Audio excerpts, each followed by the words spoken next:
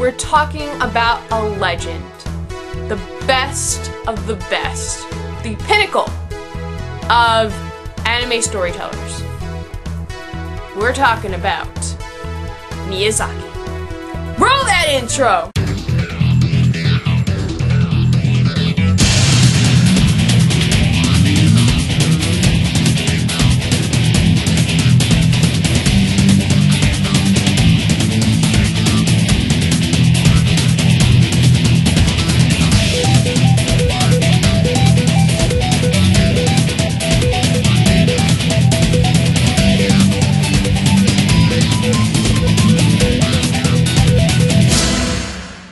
What's going on? Kio-chan here, and welcome to week 32 here on VlogsOfSeven. And this week we're talking about Miyazaki films.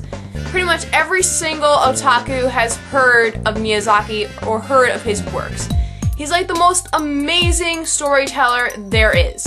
He's like an idol to the otaku community. I mean, he's like the biggest of the big. You can't talk about anime without talking about Miyazaki. He has amazing skills when it comes to storytelling. I mean, it's just beyond amazing. They're timeless classics, and it's so hard not to like them. It really is. I haven't seen as many as Brit or Kay. I have seen Princess Mononoke, Howl's Moving Castle, Spirited Away, and Ponyo. I do plan on seeing more of those films. I plan on actually purchasing more of them because they are just such great stories, and I really just want to see them because he's just that awesome.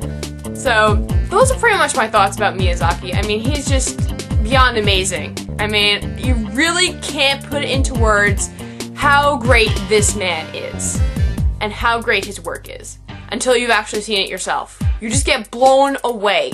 He totally deserves all the awards he gets and all of that. He really does deserve every bit of it. As far as my favorite goes, out of the ones I've seen, I think Spirited Away is my favorite of the Miyazaki films.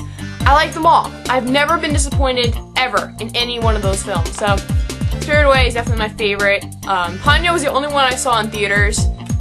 It's just awesome. What else can I say? It's just plainly awesome. So those are my thoughts. I hope you guys enjoyed this pretty short video, and hopefully we'll see Melissa tomorrow. If not, we'll see somebody someday this week. So have a good day, everyone. Bye!